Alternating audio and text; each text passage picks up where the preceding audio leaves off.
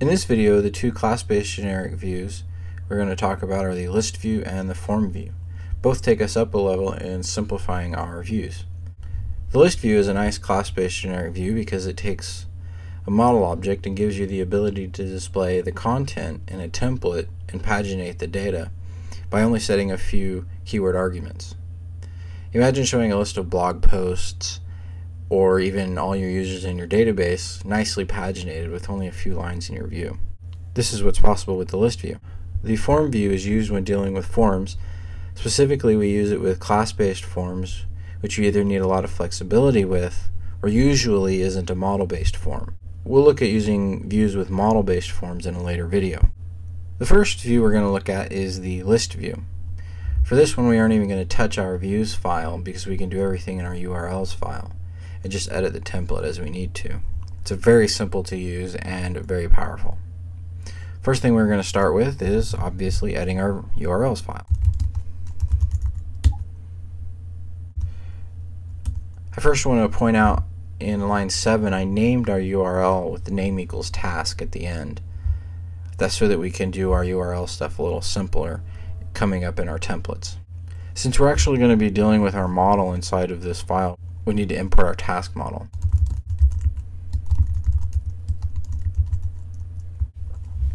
We also need to import our list view.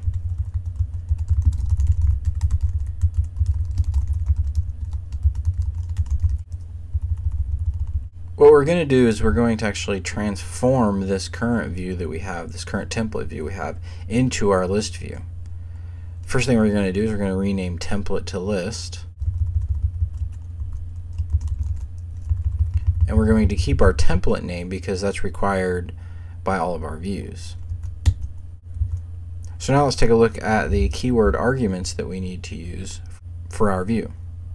The first one is we need to assign our model to this list view. So in this instance, we're adding task, and so whenever the list view wants to return an object to our template, it's just going to do a normal task.objects.all.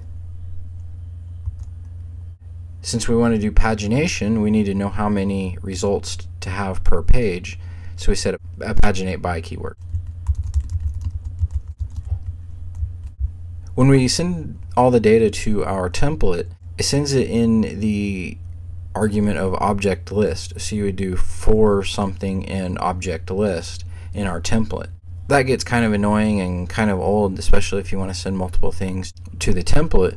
So we're going to simplify this by giving the context object a name. And in this case, we're going to use the keyword context object name.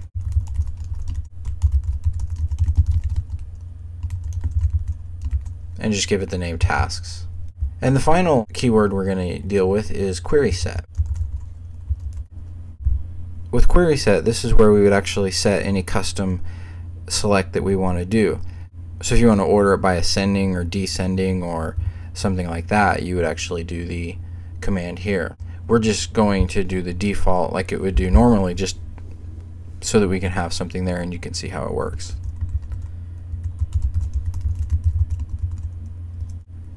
Alright, we have our URLs done. Now let's go over to our template and do our editing there.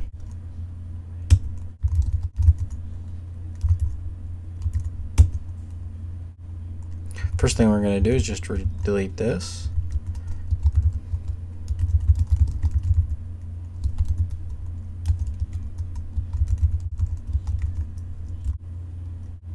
Now we're just doing a simple for loop through our object, and note we have tasks because that's our context object name. And so here we would just do something like that and it would display it all out. I'm going to go ahead and paste in some code so this looks a little bit tidier. And there we go. That should output a list and make things look prettier on the front end. Next, let's deal with the pagination. Since this isn't a video on pagination, I'm just going to paste in the code for all the pagination stuff and point out a couple of things. If you're interested in pagination, please feel free to visit the GoDjango website and watch the video on pagination so you get a better idea of what's going on. And this is our pagination code. I just want to point out on line 11 here, if we were doing this based on the pagination video and how that works, paginator would be part of the tasks object.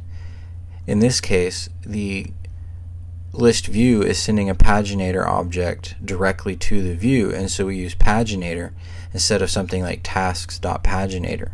So that's just a slight difference to take note of whenever you're implementing pagination with the ListView view. So now that we have this done, let's actually take a look at it in the browser.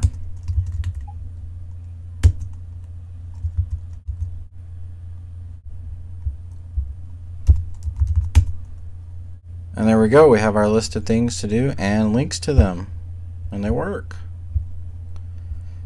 And we have our nice pagination going as well. I just want to make a quick note.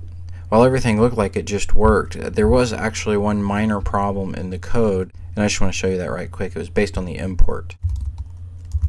If you remember here on line 3, I did an import for the list view. I actually did an import from the wrong location. I just needed to go in the Django.views.generic and import the list view. That's the only minor change that I had to make before getting everything to work. Finally, we're going to look at the FormView class-based view, which is a nice generic view for dealing with forms. To get an idea of what it does, the official docs say that it is a view that displays a form, on error redisplays the form with validation errors, and on success redirects to a new URL. And that's exactly what it should do, and that's exactly what it does. I've already created the template and the form that we're going to use, so that all we have to do is add a URL and create our template. The idea behind what we're going to do is we're going to create a suggestion form that will send an email. All we're going to do is create a URL, and we're going to create our view, and the processing inside the view is going to take place like normal, but instead of sending an email, we're just going to print out to the command line. So let's get started by doing what we normally do and editing our URL. So the first thing we need to do is we need to import our new view, which is as simple as that. Then we need to add our URL.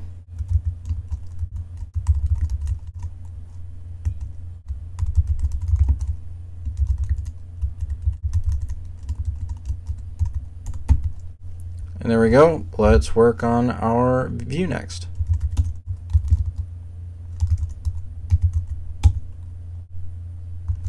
First things first, we need to do our import.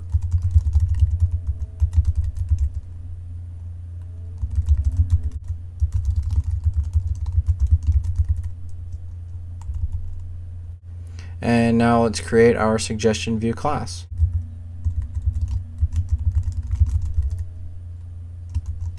And inherit from FormView. Now let's go through our keywords. We're going to set form class, success URL, and our template name. First, we need our task form, which we also need to import.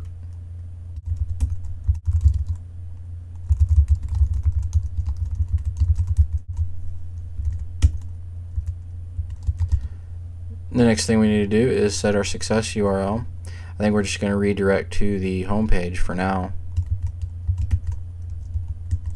And then set our template name.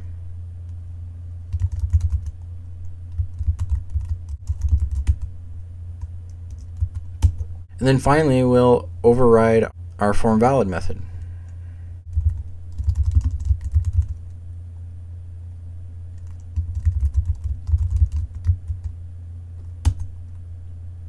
And next, we'll just print out what was posted to the back end.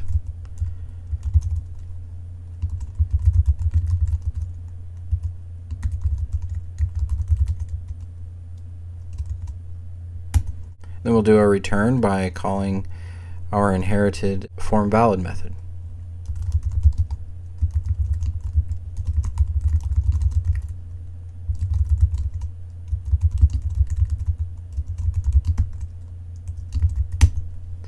And there we're good. We should be good to go. So let's take a look at it in the browser.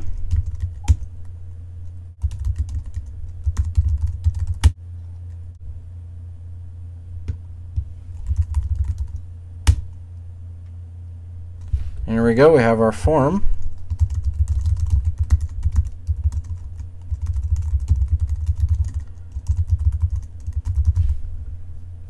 Let's submit it to the back end. And there we go. We're back at our home page. Jump back over and hello is printed out to the screen. Hope you've enjoyed this episode of the GoDjango screencast where we looked at the list view and the form view. I recommend you go ahead and start giving them attention and start using them. Please visit us at the GoDjango website and subscribe to the RSS feed. You can also like us on Facebook and get involved with the conversation over there and stay up to date with the latest. I just want to thank you again for watching and have a great day.